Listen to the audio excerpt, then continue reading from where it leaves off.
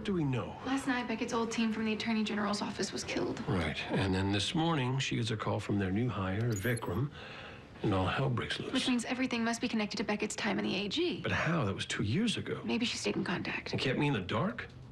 Well, before today, I wouldn't have believed it. Now, can't help but wonder what else she's keeping from me. Don't go there, Dad. Easier said than done. Richard?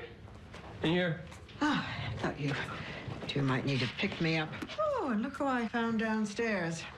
Hey, It's funny. Last time I saw you, you said we were done. look, I feel bad about what happened. If I'd known I could have used you as bait, I would have stuck around and followed your kidnappers.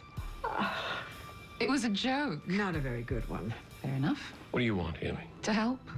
I reckon that I owe you that much after what happened. She did give us the clue that found you. Well, yeah, after Esposito dragged her down to the precinct. Yeah, you're not wrong, Mother, but we do need all the help we can get to find Beckett. I was hoping you'd say that, because I've already got feelers out to contact in high-traffic areas across the city. Cab companies, banks, hotels, train stations. I sent them pictures of Beckett and Vikram, asked them to spread them around, plus scan through their surveillance videos. If your wife is still in town, we will find her. Told her she was a keeper.